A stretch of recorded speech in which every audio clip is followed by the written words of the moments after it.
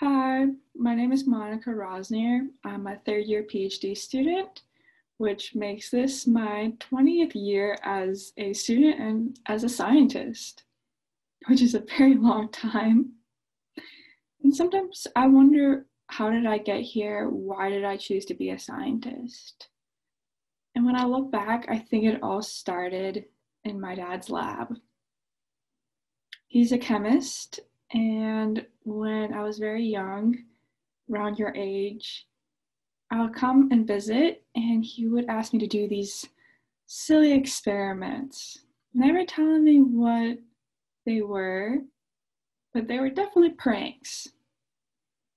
And one of the last ones he asked me to do was take this beaker of clear liquid and pour it into another beaker. I asked him, what is that liquid?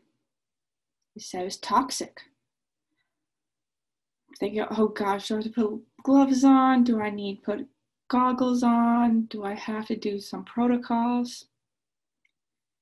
He said, we don't have time. You just have to do it very carefully. Just don't spill. Because if you spill, bad things will happen. And I panicked, and I took this beaker and I started shaking, and I poured it, and of course I poured it on my hand. I looked at him and I said, what do I do? How do I wash this off? What's going to happen? And he said, it's too late. I'm going to die. And there's nothing he can do for me. I was crying so hard, begging him to help me. I don't know what to do. He's laughing his head off, and I'm getting very frustrated. Finally, after 5 minutes of me crying, he tells me, no worries, that was water in the beaker. I was so mad. I'm still pretty mad. But looking at that, one, I'm a horrible chemist. Don't take me. And two, I realized what I like being about a scientist is going through these situations where I don't know what's happening, what to do, and I have to think very quickly, what are my next steps? How do I take this problem and find a solution? And not this extreme, but it really kind of helped me become what I am now, a roboticist. And I work mostly in underwater, which is very challenging. You can't control the environment.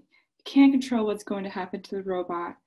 And you have to accept that. You have to accept the unknown. You have to accept that there are things that you can't control, but instead you have to think outside the box.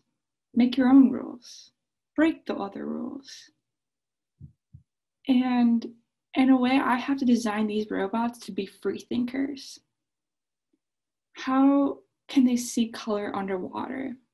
How can they explore in a shipwreck? How do they look at reefs? How do they explore under ice environments? And so much more.